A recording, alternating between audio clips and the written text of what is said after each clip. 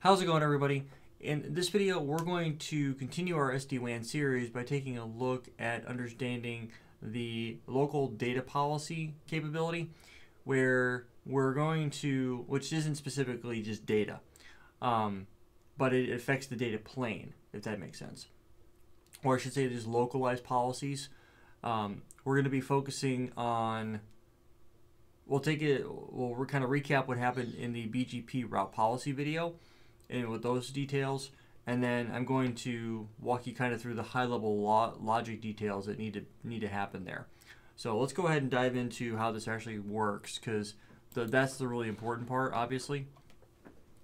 So whenever you're creating a localized, actually let me clear that out, bump that up in size a little bit for you. Whenever you're creating a localized policy, what that simply means is that the policy itself is going to exist locally on the device, on whatever devices it's assigned to, so on and so forth.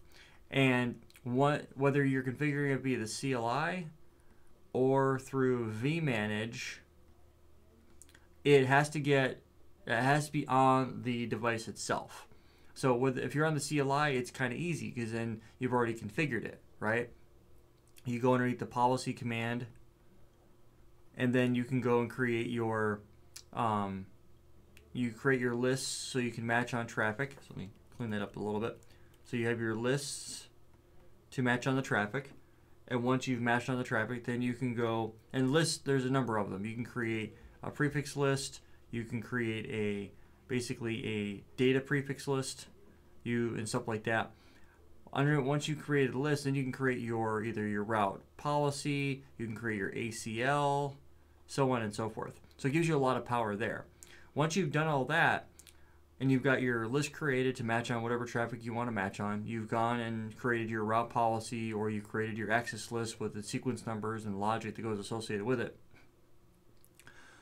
The next step is to take the name of the ACL. So for example, here you give it a name, or you take the route policy, you take its name, and then you have to do something with it. For an ACL, you would go to, say, for example, VPN1, then you would go to the interface, so int, say, G0/2, and then you would apply the ACL either in or out, and you would call the ACL name. So you would go, for example, access list, whatever inbound, or whatever inbound, or inbound or outbound, so on and so forth. The RP, you would go underneath like VPN1, supposed to be P, VPN1, you'd go underneath router BGP X, then underneath the neighbor, then you would go underneath the AFI, and then you would apply the policy here. So you would say RP in or out, like that. And once you've got all that logic mapped, then you can go and it's there. That's via the CLI, right? It makes it pretty straightforward to get all that stuff working and things like that. It's pretty much the same thing via vManage, except for on vManage it's a little bit different. The logic flow is the same, right? You have to create the list to match on whatever it is you're going to, so you can call something to match on, so you have a classification, and you're classifying traffic somehow, whether it's an ACL, whether it's a prefix list, or something along those lines. And then you can create your actual policy, route policy, access list, so on and so forth. Once you've done all that, on the vManage side, let's go ahead and clear the screen up a little bit. When you're doing it via vManage, right, you got to click on policies, then you can click on localized, and if you don't already have the list created, you would have to use, the first thing you would want to do is click on the custom options,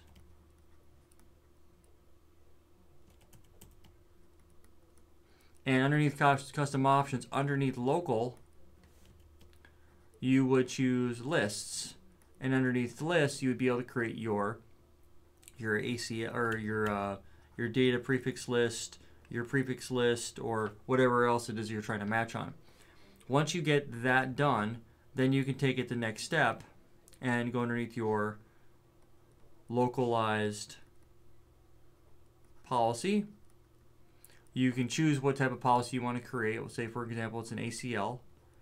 And then what you do with the ACL is you create the logic. You say you have your match, and then you have your action.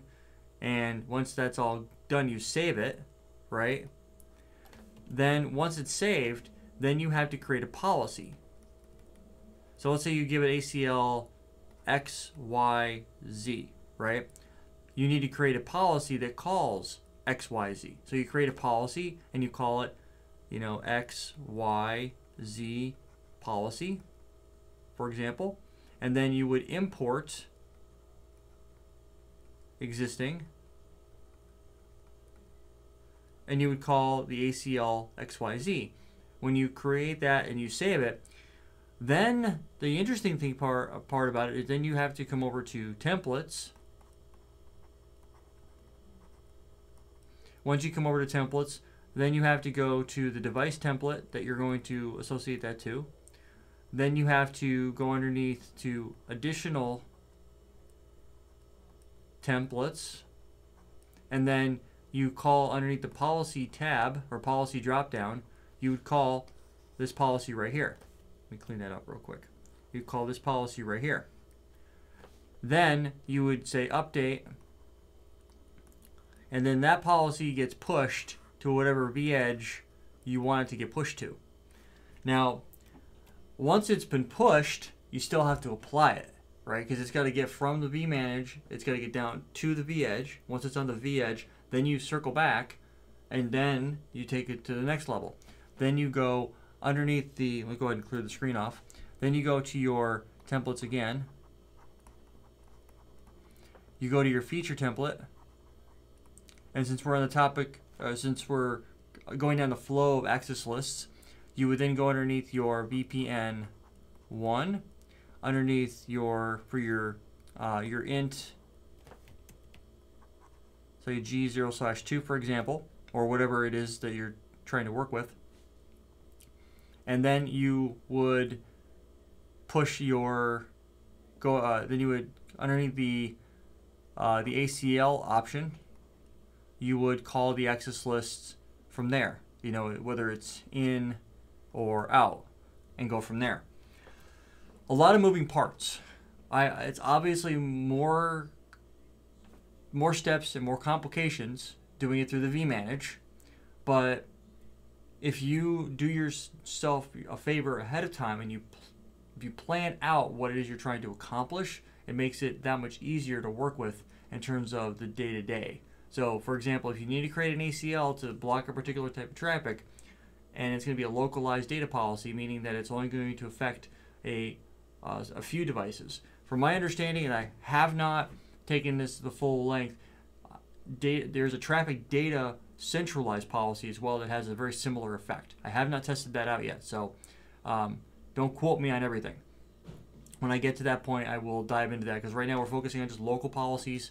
Those are pretty easy because it's a lot of the same stuff that I'm comfortable with on an iOS router, an iOS firewall, or I should say an ASA firewall. There is no such thing as an iOS firewall.